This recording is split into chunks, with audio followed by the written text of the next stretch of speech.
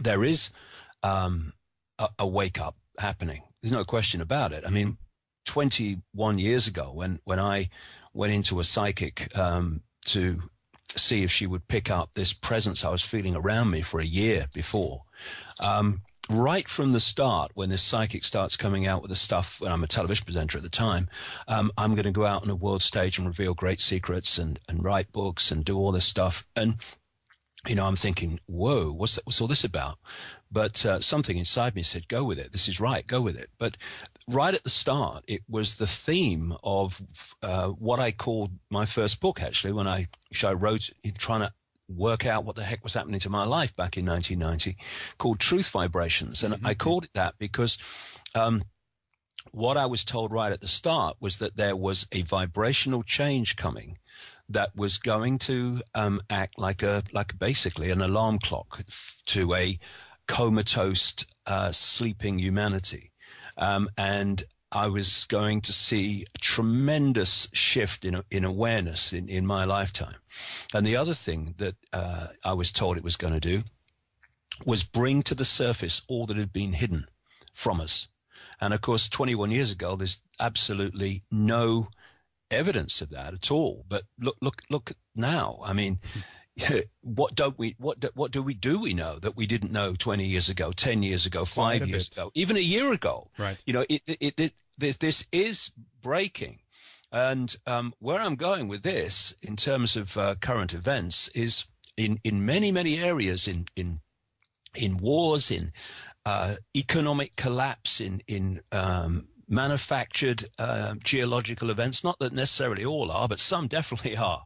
And they are throwing everything they can at us, with more to come, to try to get us into a state of constant anxiety, constant fear, constantly worried about what's going to happen next. And what that does, it pulls you into a density. It pulls you into a more dense vibrational energetic state, consciousness state, and thus makes it more difficult to tune in, to sync with these, what I call truth vibrations, which is basically another information construct that's coming in to replace the old one. We're at the cusp of it.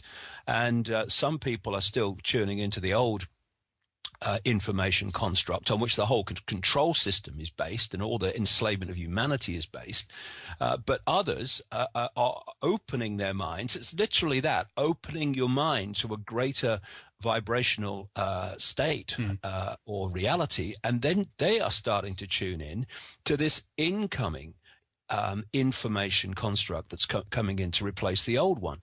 And therefore, we are seeing this quite demonstrable fork in the road in terms of human perception, where you've got more people are awakening and seeing what they couldn't see before and saying, why couldn't I see it? It's so obvious. Well, because you weren't in that state of consciousness before. And then you've got still the mass of humanity at the moment that is still locked into this the construct, the information construct that we've been dealing with through this last period. And of course, they therefore are caught in basically five sense reality overwhelmingly, and therefore are open much more to the manipulation of that reality, because they're in this world and of it when they're in that mental emotional state. Right. Whereas when you start to awaken, your point of observation starts to move,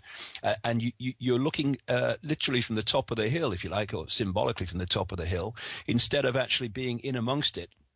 And that being the only information that you are receiving to try to get a fix on who you are, where you are, and what's going on in the world. Which is why when people do open their minds and flow with this, they say, why couldn't I see it before? It was so obvious. So the Chinese say, may you live in interesting times. Well, God, they don't have to wish us that, because we do. And, the next few years are going to be extremely challenging and wonderful in so many ways, as these different realities kind of affect people in different ways. But it's not a time for the faint-hearted, mate. That's for sure. That is for sure. And if you're a newcomer into many of the topics that you've been talking about throughout the years, David, and that we bring up in the program, then it's it's quite a lot to process. It must be kind of a ride, and there's certainly more information now than it was, in the early days of the internet, or even 5 years ago. In that sense, there's so many websites, so much information out there, and I mean, do you think there is a good way of coping with this then? Because, as you said, David, a lot is being thrown at us, and this is considered in many regards to be an information war as well, a war of of how we perceive the world, pretty much as well. So there's a lot of mud thrown around, a lot of crap thrown around within this field as well, and the alternative and things that are out there on the web, and fake news stories and everything else. So should we be dragged along too much into it, or do you feel that the vibrational changes that you mentioned earlier, those are at the end of the day, kind of the key to align yourself according to? Well, they are the key, because they're changing the information construct, therefore changing the reality. But you still got to tune into them because there are alternative realities there still in this cusp, this point of transformation. It's not something that's going to happen on one day, in one month in 2012. This is a process where this new information energetic construct is coming in. But if it came in one fell swoop at the level that it will eventually be, then people would basically get fried, go crazy. Yeah. So, I mean, back in 1990 or 91 it was, when I had my experience in the stone circle in Peru, when I was hit by an energy for about, an hour or more. I mean, for 3 months after that, it's very famous in this country, if you'd asked me my name, I wouldn't have been able to tell you without checking, It was so powerful that it was almost you're almost on the point of going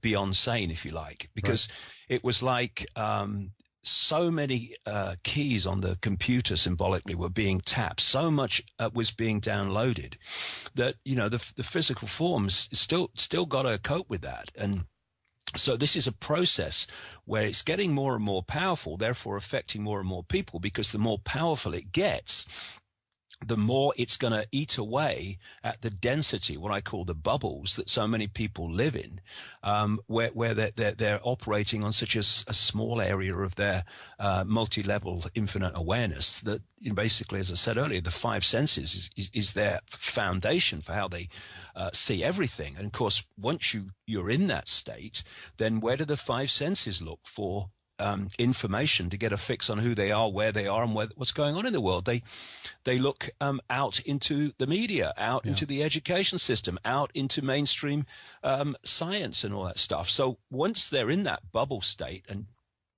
not in a conscious connection, or even an intuitive connection to higher levels of themselves, well, then they become easily programmable. And this is why the control system, Henrik, is now seeking to throw everything, because it knows it's got a job on now, because people are waking up in more and more numbers and seeing it.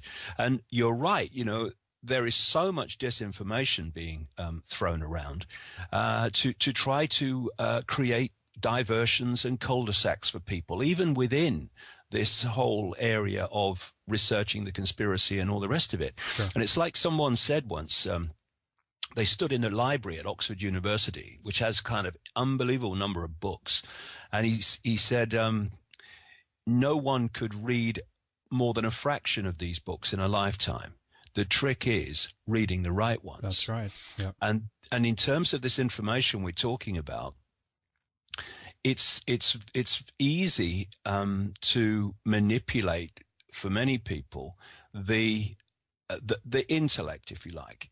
It can give you names, dates, places, and sound credible, but it can be total disinformation. In fact, as you well know, the best disinformation is not 100% untruth, because that's much more easy to see through. It's like 70, 80% true, and then the spin of the 20%, which takes you off the trail. And so it's the intuition, I would say, that we need to be pulling in, that level of us that's connected to that symbolic part of us on top of the hill looking down. The intuition where you, I know it sounds right, but does it feel right? What do you feel about this? What does your heart say? And I've gone through the last 21 years filtering information like that. One guy said to me once, he said, "You've quoted a disinformer in your book, but you've only quoted the bit that's true. How do you do that?" I said, "Well, I don't know. That felt right. What the other bit didn't feel right." Mm-hmm.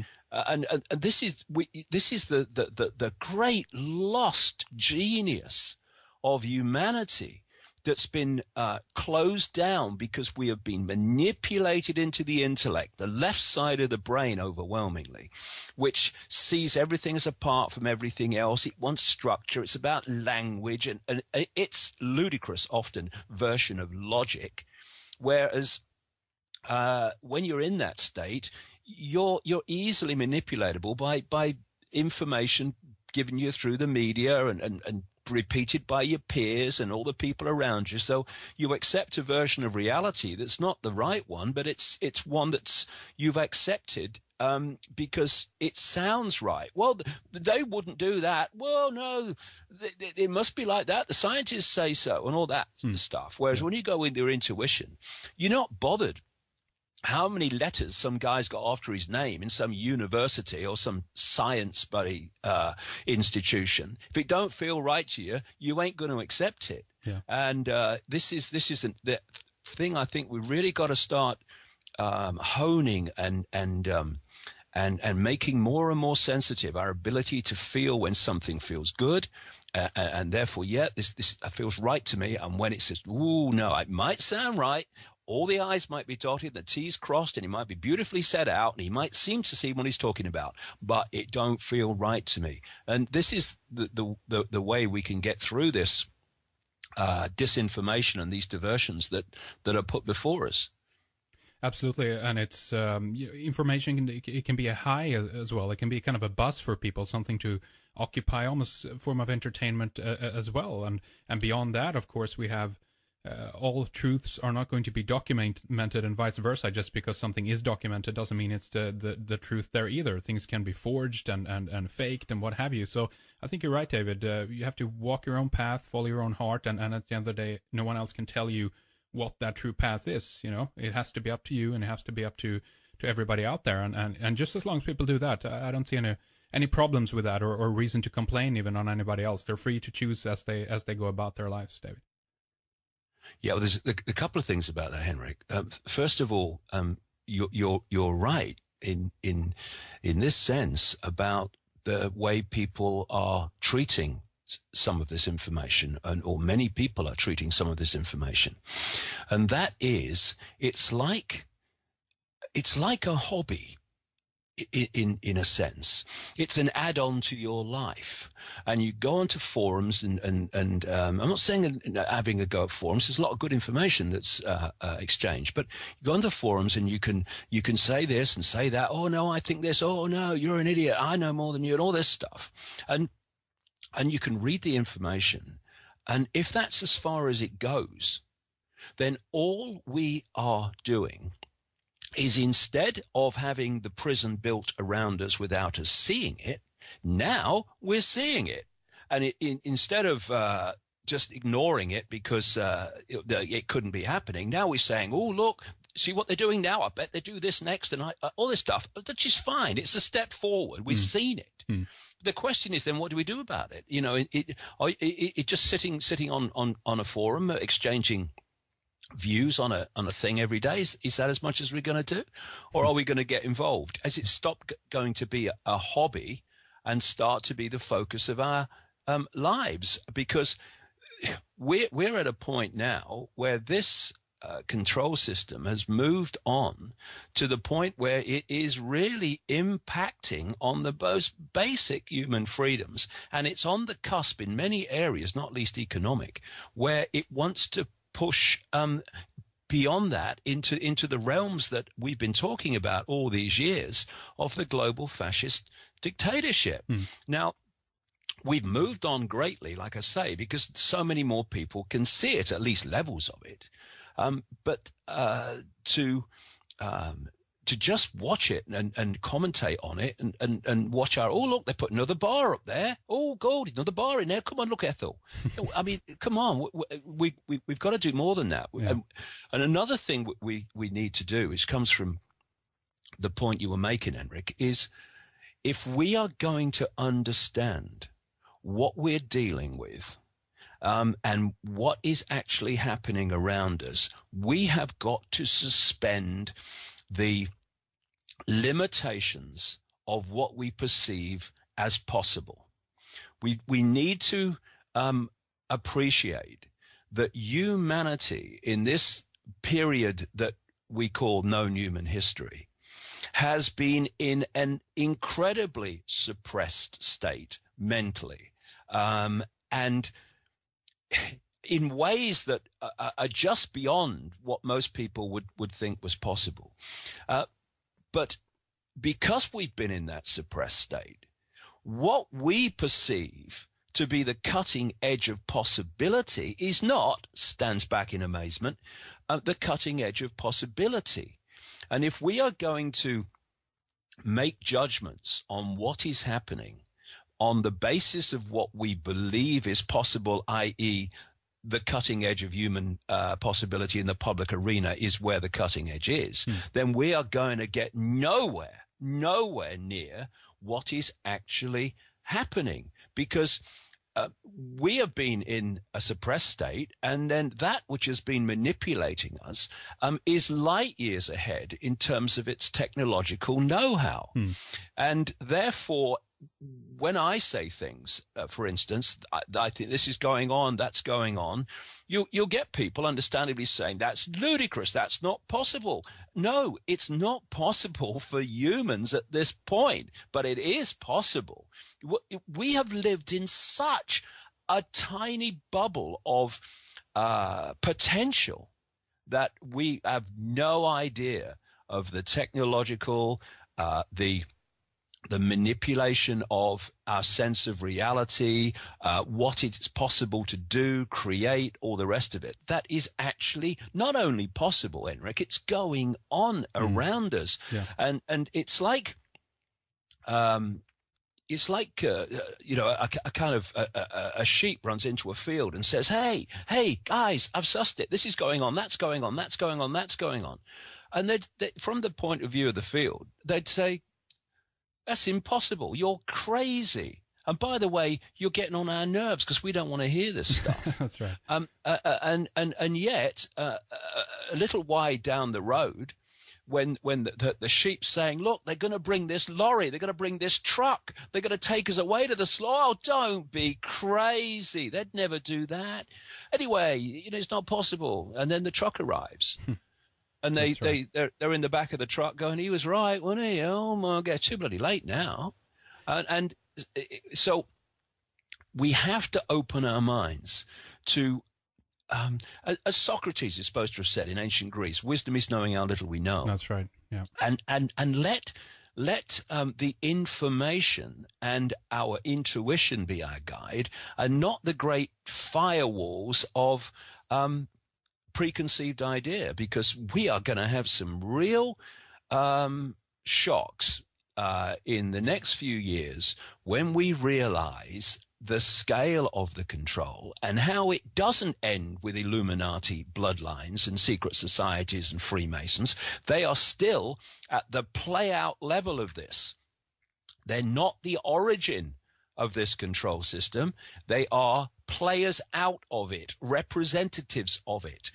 And when you look, Henrik, at all these things that are happening, and what I do is connect the dots. But if you look at the individual dots alone, you've got people who are focusing and researching on the additives in food, additives in water, HAARP manipulating the weather and manipulating earthquakes, etc. You've got people looking at the manipulation of the banking system. You've got people looking at engineered wars. You've got people looking at the pharmaceutical conspiracy, the vaccine conspiracy, all these things, looking at the manipulation of politics.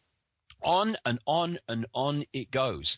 And that it's all happening in this coordinated way.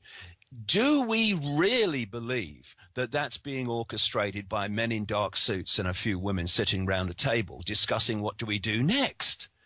This has been this conspiracy, this unfolding conspiracy, projects decades and more forward.